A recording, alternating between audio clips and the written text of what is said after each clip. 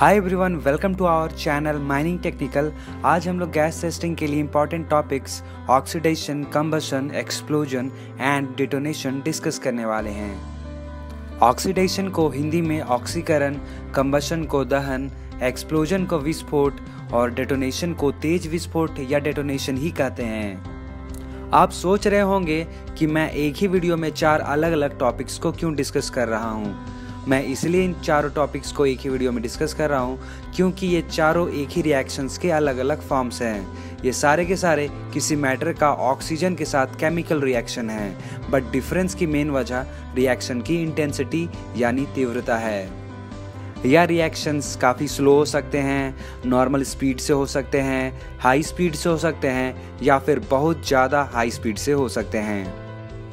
अगर ऐसा ऑक्सीजन का केमिकल रिएक्शन बिना किसी एक्सटर्नल हीट के यानी बिना बाहरी ताप के नॉर्मल टेम्परेचर पर होता है तो इसे ऑक्सीडेशन कहेंगे। ऐसे रिएक्शंस काफ़ी स्लो होती है, for example rusting of iron and कोयले का ऑक्सीडेशन। नेक्स्ट केस है, अगर ऐसा chemical reaction of oxygen external heat यानी बाहरी ताप की मदद से होता है तो उसे कंबशन कहते हैं। ऐसे रिएक्शंस में लाइट और हीट भी इवॉल्व होती है, for example burning of coal, timber etcetera.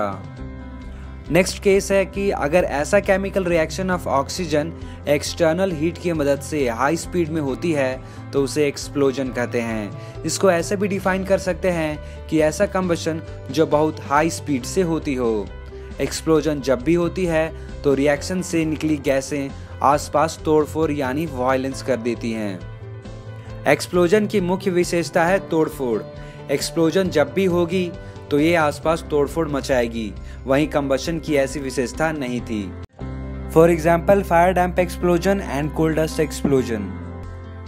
Last case है कि अगर एक्सप्लोजन ही बहुत हाई स्पीड में हो कि with in fraction of second reaction complete हो जाए तो उसे डेटोनेशन कहते हैं। डेटोनेशन एक्सप्लोजन का ही एक हाई इंटेंसिटी वाला फॉर्म है, for example explosion of explosive.